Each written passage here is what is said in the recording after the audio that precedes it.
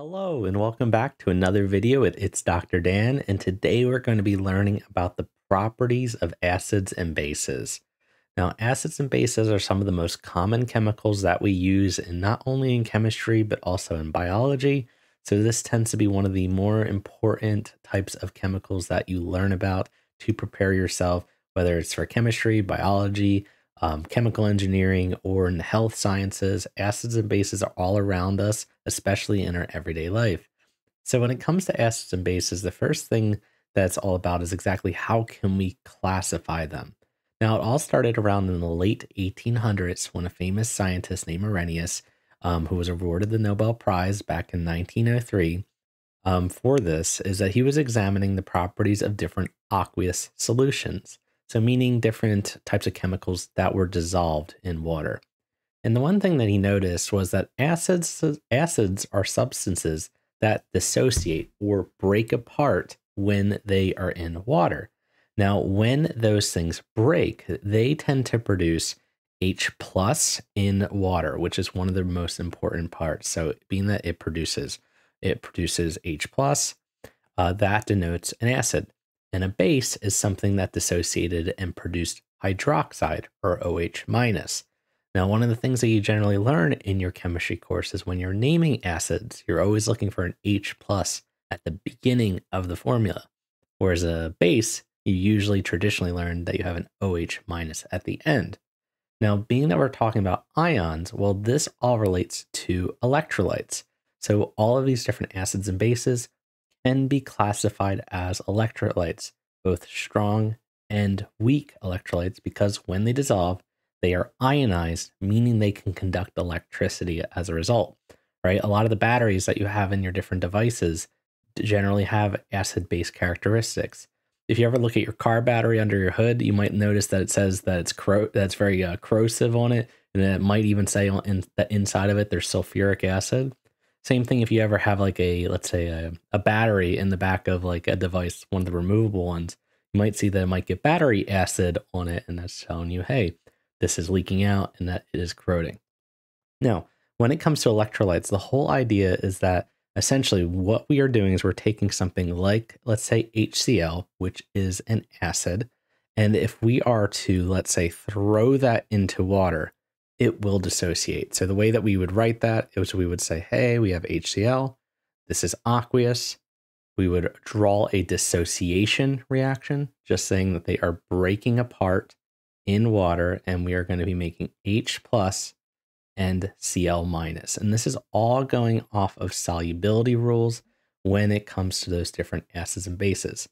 So being that it generated H plus that's being surrounded by waters, this tells you this made H plus, that increased, so this is an acid based on the Arrhenius acid definition.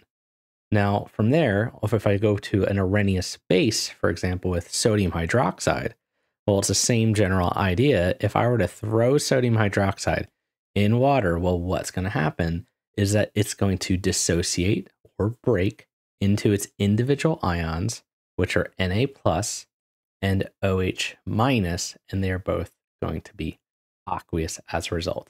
They will be solvated by water, which will cause them to dissociate.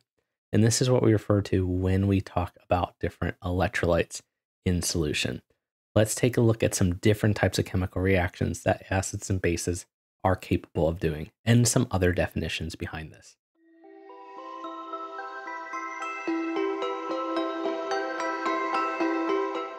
Acids and bases are generally responsible for some of the most dangerous and some of the most beautiful reactions that we can see in science.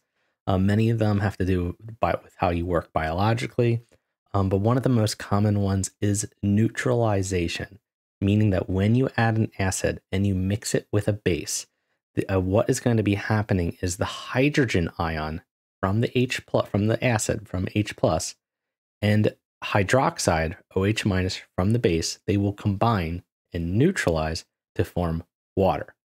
Now, the other part of the reaction is the cation and the anion in the reaction will make a salt. So every time you neutralize something, you make a salt and water. So if I was going to be adding, let's say, HCl or hydrochloric acid to sodium hydroxide. Well, what are we going to be making? We're going to make a water and salt because this is a double displacement reaction.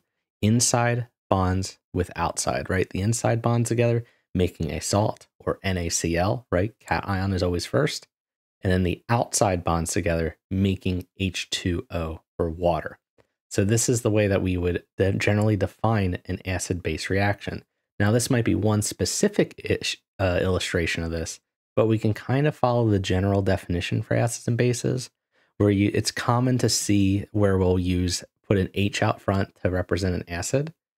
The X represents the anion or the negative ion that's connected to, and that's going to be reacting with a base that has a hydroxide component.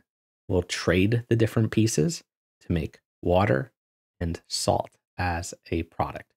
So this is one of the major types of reactions when it comes to acid-base chemistry. Let's look at some more definitions. Definition was not a complete picture, right? H plus is generally the way that we do describe acids, especially when we work with the pH scale. However, it was slightly incomplete. The thing about acids and bases is that they only explain different types of molecules that contain H plus and OH minus, meaning this definition is very limited. There's other different types of there's different types of bases specifically that don't follow this definition. So in order to explain this better in terms of solution, especially for a molecule like ammonia, which is one of the most common weak bases that we are exposed to generally, it doesn't follow this definition. It doesn't donate a proton. However, what it can do is it can receive one, right? It doesn't generate H plus or generate OH minus, but it can accept one. So what this definition instead of the other one, so two different definitions. So Arrhenius acid and bases were increasing H plus and OH minus. The Bronsted-Lowry definition is that an acid will donate a proton and a base will accept or receive that proton. So it's all about giving and receiving. So whenever we have an acid, right, it leads with H plus, and what it's trying to do, it's kind of start trying to play catch and give that proton away.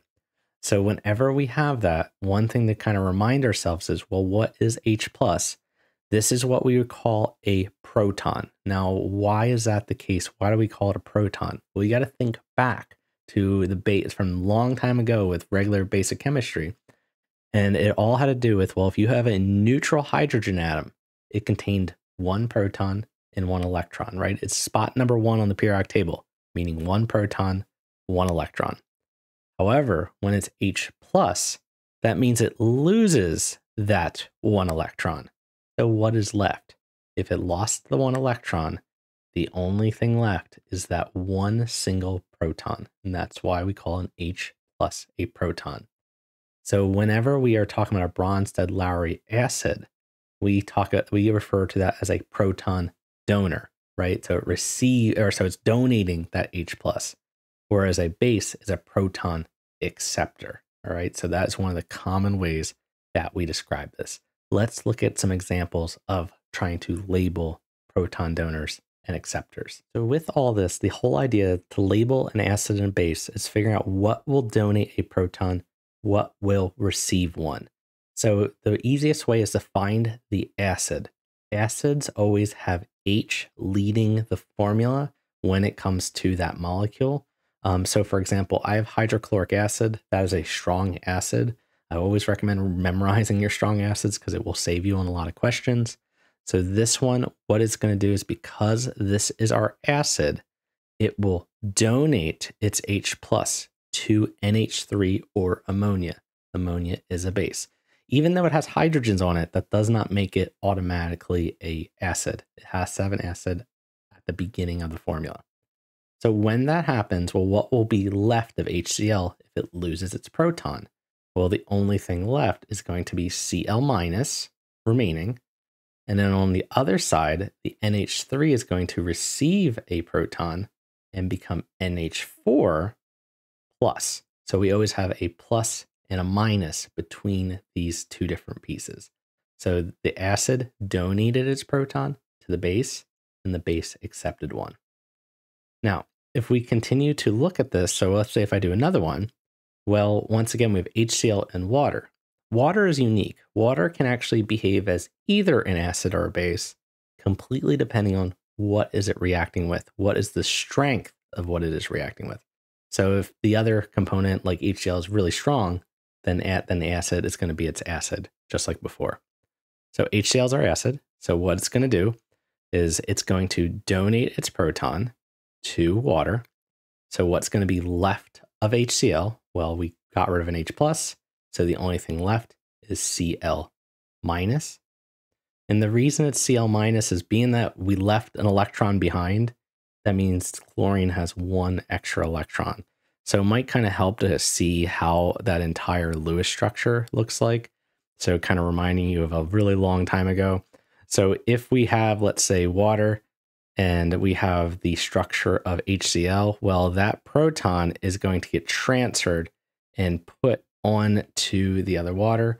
And as a result, it's going to have an extra hydrogen, and then chlorine is going to have its negative charge. So we'll have chlorine and then H3O+, which is known as hydronium. So this is the hydronium ion. And then we have the chloride ion. Okay, so that's our acid and our base. Let's look at one more. So right now I have ammonia and water. So ammonia is a very common base. So that is one thing you want to kind of keep in your head, is that ammonia is typically a base. And like I said before, water can act as either an acid or a base. Depends on what it's interacting with. If the other component's a stronger acid, then water is a base. If the other component's a stronger base, then water is an acid. It gets a little confusing, but you'll come over time. So if water acts like an acid, it's going to donate its proton. So what is left?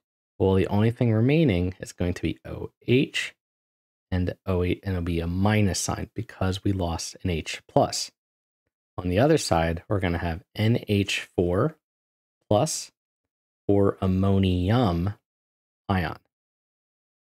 Ammonium and hydroxide. So not only is this so if you kind of look at this one particularly, so this, as you saw, ammonia is a Bronsted-Lowry base or a Bronsted base. And you can also see that it produced hydroxide as a result. So it also could be defined as something that when it reacts with water, so water could be defined as something that could actually increase the OH- concentration. So we'll kind of see that the definitions will overlap. So the way to remember Bronsted acids and bases is I always kind of remember the little mnemonic BAD, so with an extra A. So bases always accept, acids always donate. So BAD, bases accept, acids donate. When it comes to the protons is the easiest way to remember. Let's go on to our next part. So when it comes to the properties of acids and bases, which was the title of this video, it all comes down to what observations have we observed as chemists, as biologists over the course of hundreds of years. Well, the first part is when it comes to an acid is that they generally have a very sour taste. So one of the biggest examples that you probably have on a weekly basis is things that have citric acid in it. So if you have oranges, lemons, limes, or most soda products, like let's say Sprite or orange soda or anything that's like a fruitier flavor or lemon and lime, it generally has citric acid in it for that flavor component that you're used to. Especially if you like anything that has a sour candy, usually it's covered with some citric acid to give that that mouth pucker feel to it, just like the picture, this GIF of this girl up here. Another thing is that a litmus paper, which is something that's commonly used in terms of in biology and also in chemistry. So what litmus paper is, it's a paper that's coated with an indicator. And what an indicator is that it's a chemical that will change color depending on essentially what it's reacting with. So this one particularly has a sensitivity to H+ or protons and hydroxide concentrations. So if you have blue litmus paper and you dip it in an acid, it's actually going to cause it to turn red as a result. So you'll see a color change happen. What other properties that there are that are really common too is that typically when it comes to acids, they will react with different metals to create hydrogen gas. One of the common experiments that we do in our own course is that we take magnesium reacted with HCl, and then we collect hydrogen in a really big glass collection tube. We also did an experiment where if you take zinc and you react it with HCl, and then we collected the hydrogen gas in a test tube and we lit it on fire and it makes a pop sound, right? They all make hydrogen. Now, another one is that being that acids and bases, right, they are electrolytes, they will conduct electricity in solutions. And this is why how a lot of your car batteries function is that they will have battery acid inside of them to help them work. The other big thing that happens as well is that they react with a lot of carbonates and bicarbonates to produce CO2. So one of the big things that's in soda is that you'll see that there on the ingredients, there's carbonic acid. Well, what carbonic acid does is it's a gas evolution chemical. So it will actually break down into water and CO2, which is where all that fizz and bubbles come from carbonated beverages.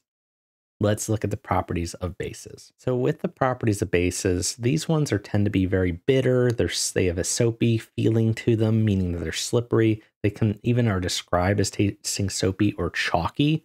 One example of that chalky taste is if you ever have a Tums, which is an anti-acid or an antacid, that will react with essentially an acid, neutralize it if you have a really upset stomach, but they usually taste chalky. Other things is that they change color of the litmus paper as well. So if you take, let's say, a red piece of litmus paper, so there's two colors, and you dip it into a base, it will change blue. The other thing is that they typically feel very slippery. Now, keep in mind with acids and bases, you don't want to start tasting all these different chemicals, right? That was something they did in the 1800s and 1900s, and most of them didn't really last super long afterwards. It's not a safe thing to do. But if you do get some on your skin, you feel it's all of a sudden really slippery on your skin, wash your hands for as long as to get those chemicals off to keep yourself safe. And then the last thing is they also conduct electricity because they are electrolytes, right? So a strong electrolyte will conduct a lot of electricity, whereas a weak electrolyte, not so much because it does not dissociate fully. Let's look at all of our definitions. So when it comes to acids and bases, there are three major definitions. We went over two of them in this video. The first one is the Arrhenius acid and base. This is essentially your bare bones basic idea of how to describe an acid and base. This is usually what we use to describe the pH or the pOH of different solutions, something you'll learn about in other videos. So whenever you have an Arrhenius acid, it increases the proton concentration. When you have an Arrhenius base, it increases the hydroxide concentration as a result. When it comes to, let's say, the Bronsted-Lowry definition, what's happening is that the acid is going to be donating its H+ or its proton to the base. So you're going to see that getting traded, right, from one to the other. The last one, which is not in this video, but is very common in organic chemistry, and something to be aware of if you do have to go into Chem 1A, 1B, and organic, or if you're even in some of the biological sciences, you might see them, is that there's another one called Lewis acids and bases, named after the same scientist that did Lewis diagrams. So the whole idea here is that essentially it's all about electrons moving. So a base typically donates electrons, and acid receives electrons. But this is not in my course for introductory chemistry. But I did want you to know about the definition in case you come across it in any of the materials that you read about or study. All right, so these are your three definitions in terms of acids and bases. You do have to understand the idea of Arrhenius acids and bases and the Bronsted-Lowry acids and bases. Thank you so much for listening. I hope that this video helped you. And if you have any questions, please reach out to me and ask for help. If you are just watching this video as another student and you need help, please comment below and let me know if there's anything I can do. And if this is also your first time you're just watching, then please like, subscribe, comment, please, and anything else, just let me know. I am here for you. And if you have suggestions for future videos, let me know. I'll try to make them for you. All right. Have a wonderful day, and I'll see you all later. Bye now.